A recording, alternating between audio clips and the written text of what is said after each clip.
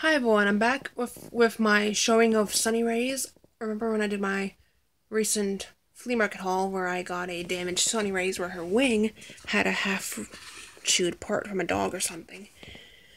I styled her mane. This is curled. The tail is long and straight.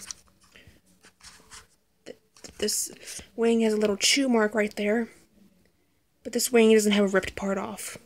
It's got another chew mark right there, where my finger's poking. There's the mark right, the chew part right there.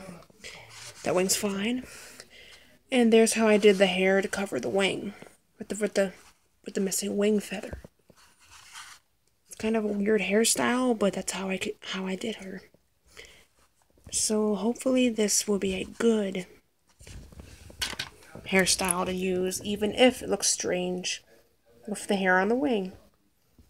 But that's the best way to style a rare, damaged, injured pony.